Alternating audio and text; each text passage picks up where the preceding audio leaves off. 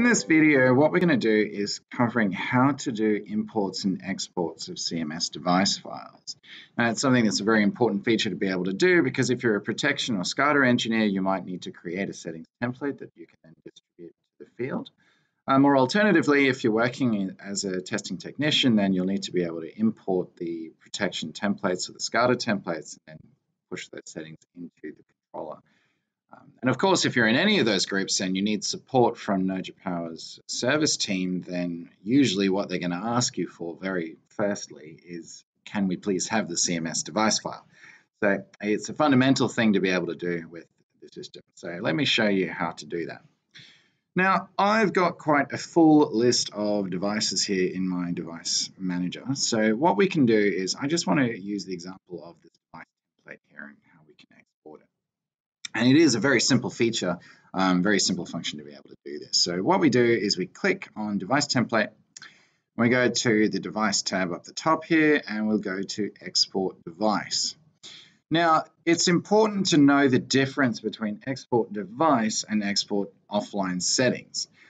Export device exports everything that is associated with that particular file there. So that includes all of your field readings, your logs, the settings history, all the downloads, the uploads that you've done, so everything, the full system. Whereas if you want to do export the offline settings or the import the offline settings, what you're doing is usually just dealing with what lives here in the offline settings component, which for service reasons doesn't really give the full picture of what's going on with the controller because it only shows what that baseline template has, not all of the logging and other information with the device. So we're going to cover the import and export, and I'll go through that in a different video. So what we want to do is go to export device, and I'm going to pick device template.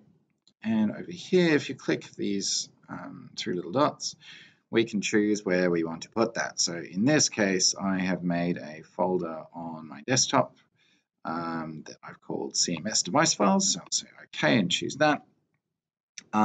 You can create a new folder and type in all that stuff there as well if you need to.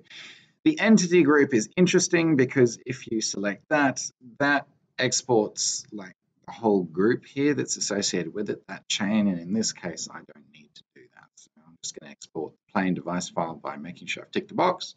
It's going to the right place that I think it is, and I click export. So it'll create that data set and then push that out as a .NOJA file, right? So if I go across to my file explorer, we'll see that yes, here we go, the device template with its serial number, and it's a NOJA file. Now, if you ever want to send for service support or analysis, please make sure that you send that and forward that on to NOJA Power because it's probably going to be the first response to you if you haven't sent it with. So it is something that you need to be able to do. Okay, so that's how you do an export, and to do an import is very simple as well. So we'll go to import device and we can browse for it. So we can have a look. I'll go browse for it. Now, I could simply go to my CMS device files over here. I'm just going to re-import the same thing. When you do that, it's going to flag the fact that there's a duplicate serial number, so it'll ask me to put in a new serial number, which is fine. But if it's a field device, and if you've previously dealt with it, then yes, it will overwrite it, but you will get a warning on the way in anyway. So I'm just going to click it, select open, and it'll actually tell you what the version of CMS was and when it was created and who it was by, in this case, myself.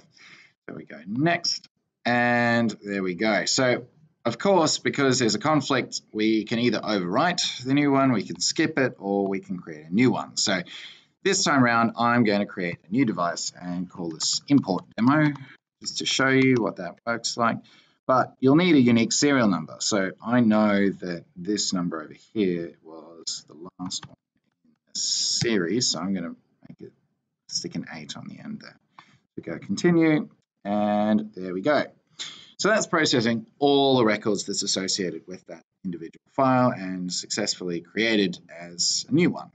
Now, of course, if you've been sent a settings file or a template from your protection group, if you're working as a technician, it's pretty likely that there's going to be an overwrite.